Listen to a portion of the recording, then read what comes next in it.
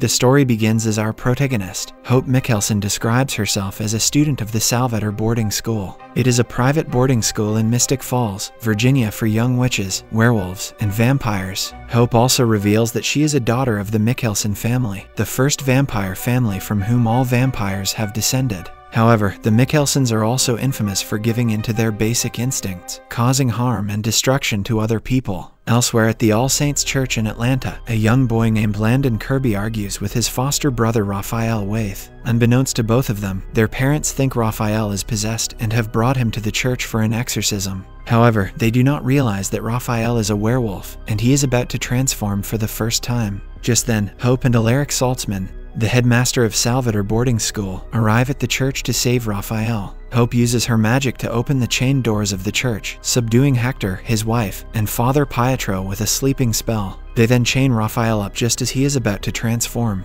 After the transformation is over, Hope and Alaric take the two brothers to the Salvator school. At the school, two students and twins Josie and Lizzie Saltzman give Raphael a tour of the boarding school, while Alaric asks Landon a few questions. Josie and Lizzie show Raphael the various classes and the werewolf pack. In the office, Alaric reveals to Landon that the school is a haven for supernatural beings. However, the residents of Mystic Falls think they're a fancy school for troubled rich kids. Following this, Alaric explains that the werewolf gene isn't activated until someone is killed and asks Landon if Raphael has killed someone recently. Landon reveals that Raphael was recently involved in a car accident with his girlfriend, which unfortunately killed the latter. Having found out everything he needs to know, Alaric brings MG, a vampire student who tries to use his powers to compel Landon to forget everything he has learned about the school. However, MG is unable to compel Landon, and Alaric resorts to locking him in the cellar. Later at the school's quarry, Alaric questions whether there was ever anything going on between Landon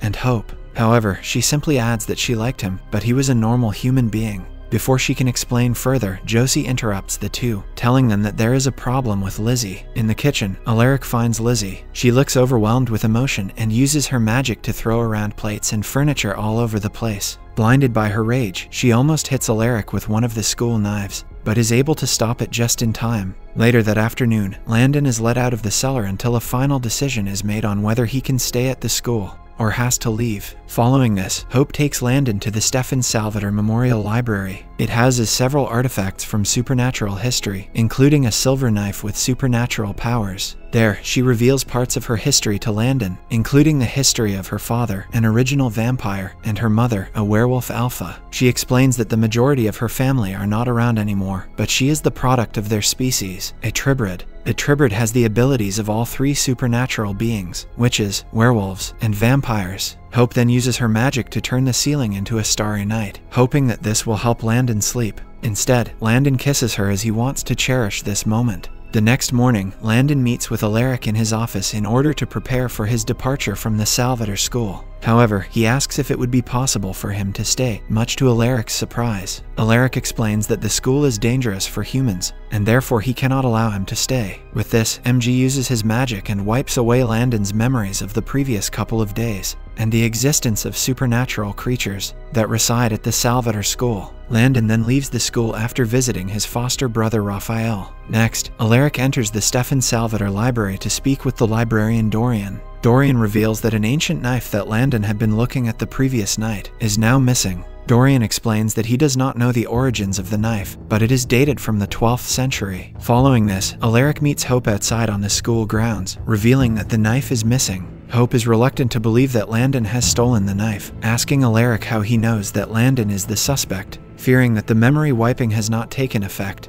and that Landon may expose the school, Alaric calls an assembly in which he explains that they must immediately find Landon. If they don't, their secrets could be revealed to the public. That afternoon, Hope approaches Josie's room in an attempt to ask her for help. She reveals that she knows a way to track Landon, but involves using dark magic. Slightly spooked by the suggestion, Josie reminds her that dark magic is prohibited at the school, but she eventually agrees to do the spell with Hope, and the two sit on the floor with open spellbooks. Hope sacrifices a rat to fuel the spell, which allows them to see flashes of Landon on a public bus heading along Route 29. In the midst of the flashes, the two also see Landon holding the knife, but it begins to glow red, blinding both Hope and Josie and ending the vision. The scene then quickly shifts to Route 29, near the Virginia State Line Highway. Matt Donovan, The sheriff of Mystic Falls attends to the scene of a bus explosion. It is the same bus that Landon was in. Alaric and Hope are also present at the scene and question what happened to the bus. The sheriff admits that he doesn't have an answer, but the local police department believes that it was a freak chemical spill. Just then, a voiceover from Hope reveals that Landon is not the hero of her story as much as she thought and wished him to be. Following Landon leaving the school with the supernatural knife, Hope meets with the guidance counselor, Emma. She questions why Hope was using dark magic the previous night, something that is banned on school grounds. She further questions if anyone aided Hope with the spell, causing a flashback to the previous night in which Josie Saltzman helped her perform the spell. But Hope does not reveal this to Emma and lies that she acted alone. While heading out to find Landon,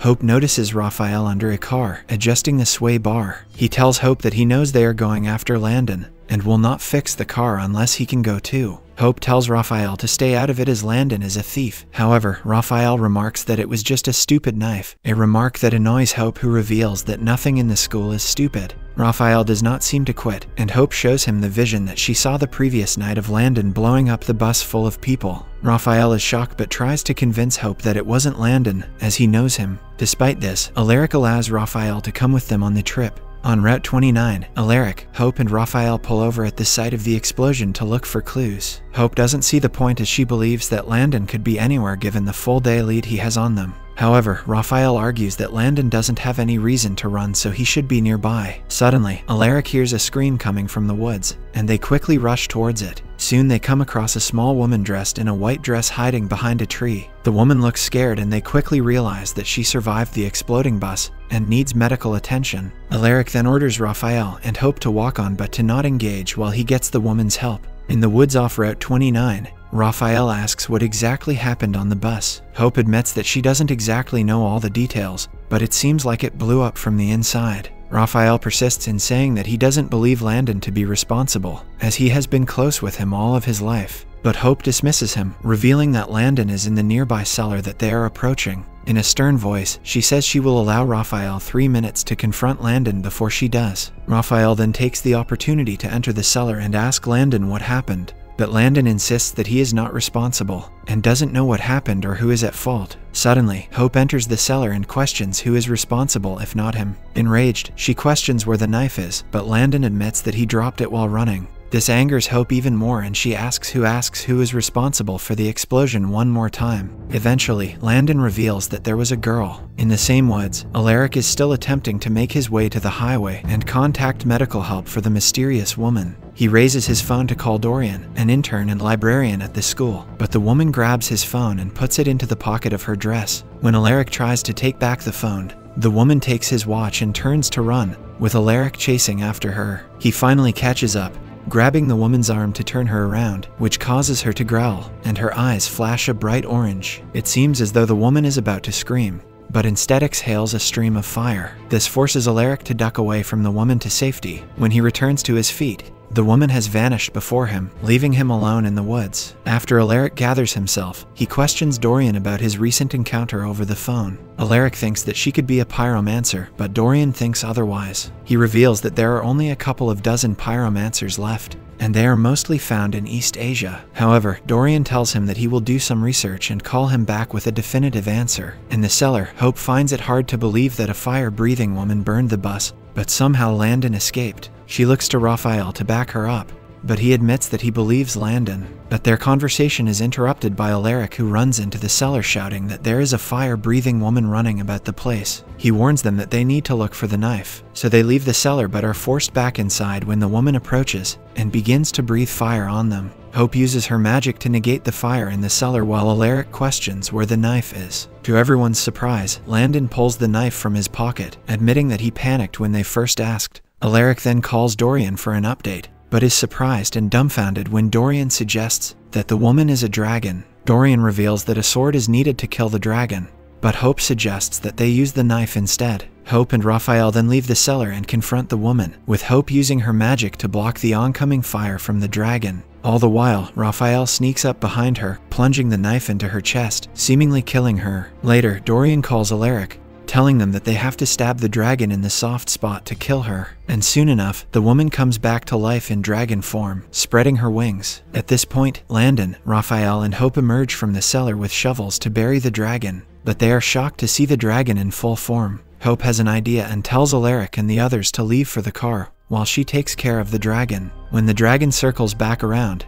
Hope uses a spell which hurts the dragon, who screeches before turning back into her human form. Hope questions the woman over what she wants with the knife, but the woman attempts to breathe fire at Hope once again, and Alaric stabs her in the throat, killing her for good. Having witnessed the events unfolding with Hope and the dragon, Alaric questions Hope on the spell she used, citing that it isn't earth magic. Hope remarks that it wasn't an earth magic problem, but Alaric rebukes her, reiterating that dark magic is banned because it is infectious. Alaric realizes that Hope had already learned the spell before knowing that they were coming up against a dragon. He deduces that she must have had other plans for the spell. Eventually, Hope admits her anger towards Landon, and his actions pushed her towards dark magic. Alaric admits that the anger and vengeance she feels is from her father, Klaus, but he will not allow it to be her. Alaric and Hope get back to the car to find a note on the windshield from Landon and Raphael, who have fled in fear of separation. A few hours later, Alaric arrives back at the school but does not enter the premises. Instead, he stands at the gates and begins to rattle them to test if they lock properly. Dorian asks if he is worried about people getting out, but Alaric admits that he is worried about people getting in.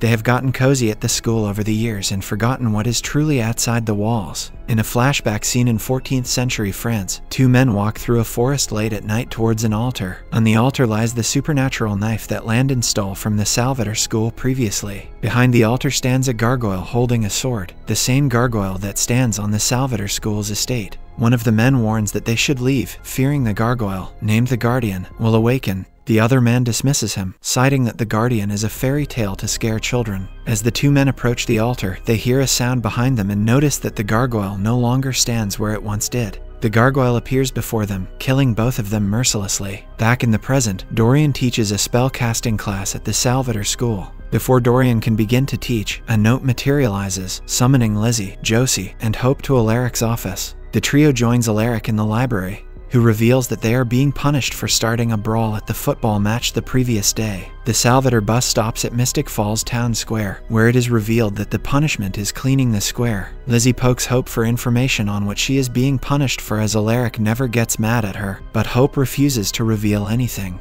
In the woods off Route 29, Landon and Raphael are seated around a self-made campfire roasting a rabbit. They joke about catching something better next time, when Landon thanks Raphael for sticking with him and leaving the school. Landon admits that he thinks the school was good for him, but Raphael remarks that the two stick together. Landon is worried about Hope's feelings towards him and fears that she may hate him. In response, Raphael suggests that he just tell the truth about stealing the knife, but Landon admits that he can't, despite having tried. Landon then reveals that he was attracted to the knife as though it wanted him to steal it. Elsewhere, Alaric sits in his office examining the knife when he is interrupted by Dorian's wife, Emma Tigg. She questions why he has not been present at his counseling, remarking that it is meant to be mandatory for all students and staff. Alaric tries to dismiss her, citing that he is trying to figure out the supernatural knife. He adds that whoever wields it has the power to destroy the world. This prompts Emma to suggest that Alaric destroy the knife as soon as possible. Alaric admits that he has tried to, but the knife is indestructible, even to explosives and hydrochloric acid. In the garden, a young student, Pedro, tells his teacher Lizzie that the gargoyle statue behind her has moved. She is initially hesitant to believe him, but when she turns around, she sees that the statue has actually moved. When she faces Pedro again, she sees that the gargoyle is moving towards him with a red glow in his eyes. Lizzie siphons some of Pedro's magic before sending him to find Alaric quickly. With Pedro safe, Lizzie raises her hands and casts a spell before the gargoyle spreads its wings, forcing Lizzie to shriek loudly and curl into a ball. Shortly after, Alaric arrives and notices Lizzie on the floor, unable to move or communicate. Pedro reveals that the statue has done something to her. Alaric gathers some of the students around Lizzie along with Emma to watch over her while he calls Dorian. He asks Dorian what he knows about gargoyles, specifically the legend of the gargoyle Petrafo, as he believes that he has poisoned Lizzie. Dorian says he will call back when he has done the research. In a downtown area, Landon and Raphael have gathered a crowd of people to watch Raphael jump from building to building. The crowd does not believe that Raphael can make the jump. However, he surprises them when he uses his werewolf agility and is able to make the rather large jump. This is revealed to be how Landon and Raphael are making enough money to survive as they take bets on the situation. A man in the crowd witnesses the situation unfolding before him and sends a text message to an unknown number reading they're here. Back at the school, Alaric orders that the school is on lockdown and everyone is to return to their rooms. Alaric rushes to his office, unlocking his drawer and pulling out the supernatural knife. When he leaves his office, he comes face to face with the gargoyle in the halls. Alaric attempts to stab the gargoyle with the knife, but the gargoyle is able to sense this and grabs his arm, sneering at him. Elsewhere, Landon counts the money they have made but notices a $5 bill in the stack that has a message scrawled in bright red ink: "Run, wolf, or die." Alarmed, Landon begins to look around to see if anyone has followed them into the woods. Landon doesn't want to worry Raphael and admits that everything is fine, but notices Hope standing in the distance in what seems to be an astral projection. He exclaims her name, but she disappears. The scene quickly shifts to Mystic Falls, where Hope questions why Josie stopped the projection spell. Josie admits that she has twin pain, which usually means that Lizzie is in trouble. Hope and Josie try to leave back to the school, but Dorian refuses to let them go, citing that Alaric is with Lizzie and everything is under control, much to Hope's dismay. Back in the woods, Raphael is sure he has found a place for them to camp, but Landon tells them that they should keep moving. Before Raphael is able to say anything otherwise, the two are shot in the neck by tranquilizer darts and fall unconscious. When they awake, they are greeted by a man named Jeremy Gilbert, who promises the two that they have nothing to fear from him and that he is their new best friend. Elsewhere, the gargoyle realizes that he cannot leave the school grounds, thanks to Lizzie's spell, so he returns to the school. He approaches the room in which Emma is hiding Lizzie and the children. Emma casts a cloaking spell on them, making herself and the children invisible. The gargoyle moves on, believing the room to be empty. Later, Hope and Josie return to the school as night falls, much to Alaric's dismay. Hope reveals that they took the protection barrier down to enter the school so the monster can leave, and Alaric admits that the gargoyle attacked him and took the knife. They decide that they must find the monster before he leaves the school grounds. Jeremy reveals to Landon and Raphael that he is a hunter who works for Alaric sometimes. Jeremy tells Raphael that he will take him back to the school shortly, and Landon tells him to go and leave him behind.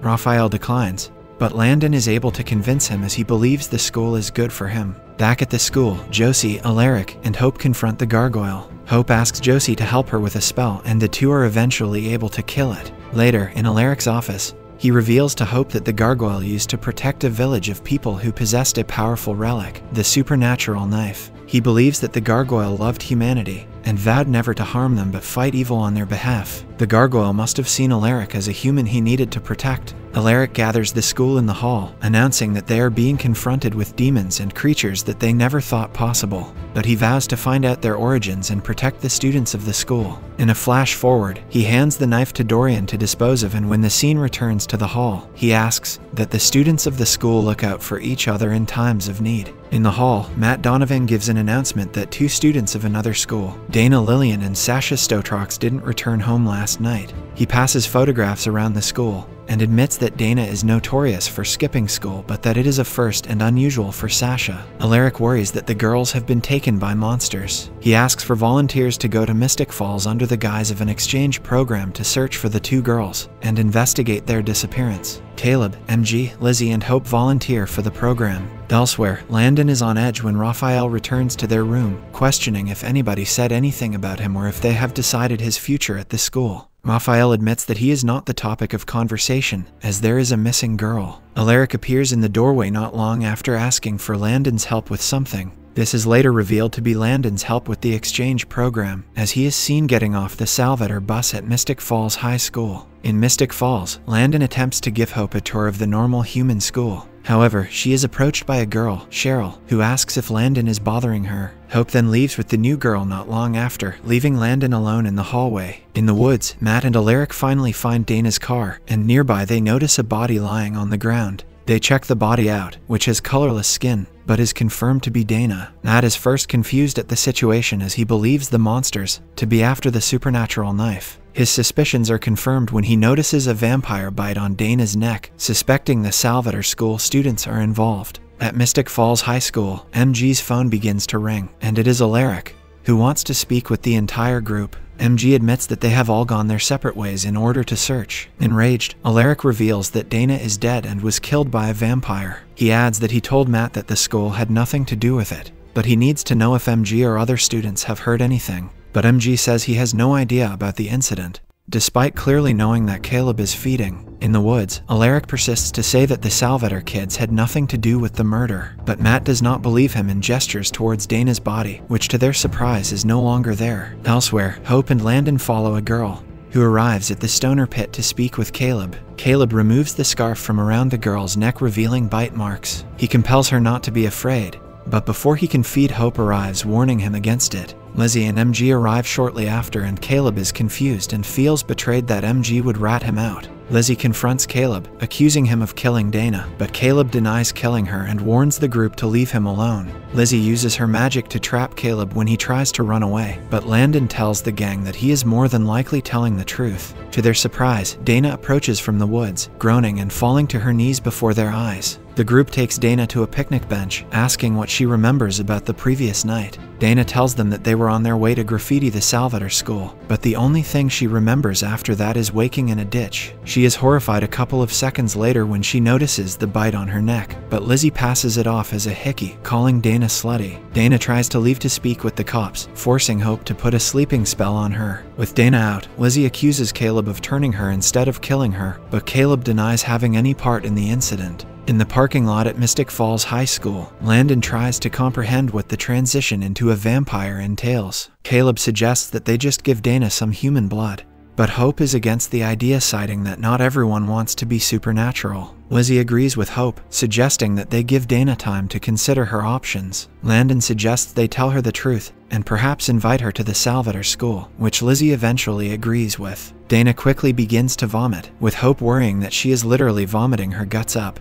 And not long after, she is reduced to goo on the floor with only an outline of her skin. Hope surmises that it has got to be another monster after the knife, and Caleb is quick to blame the whole scenario on Landon. Landon looks to Hope to back him up, but she looks away, causing Landon to take off on foot while Hope looks on. On the other hand, Josie and Raphael investigate and find a young woman asleep in the webs on the second floor of the old mill. The woman is revealed to be Sasha, the missing girl. Josie gets trapped in the web when trying to get a better look, and when Raphael tries to pull her free, he too gets trapped. With Dana having turned to flesh before their eyes, the gang are trying to clean up her remains. Suddenly, MG notices a picture of an arachne in the comic book he is reading. He alerts the group, signaling that the creature that took over Dana's appearance could be an arachne. Arachne are ancient spider-like creatures who can take control over the bodies of their victims. Their bite is similar to that of a vampire, but their victims die by excessive vomiting. Lizzie, however, still believes Landon to be responsible. She says they could do a tracking spell if they had something that belonged to whoever committed the crime. Suddenly, Landon emerges with a large chunk of flesh in his hand.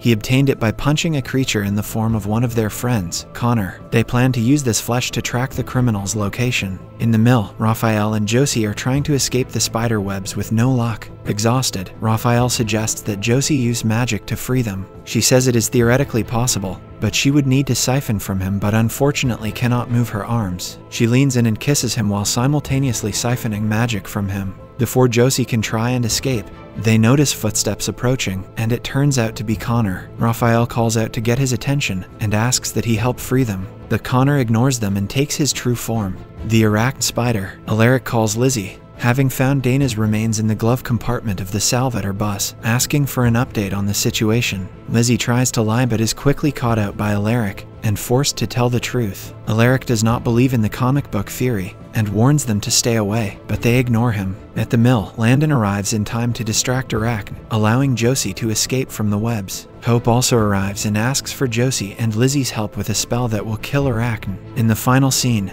the trio work together and they are able to kill Arachne and save Sasha from its webs. Subscribe for more videos like this, turn on the notification, and leave 1,000 likes or 100 comments if you'd like us to continue part 2. Thank you.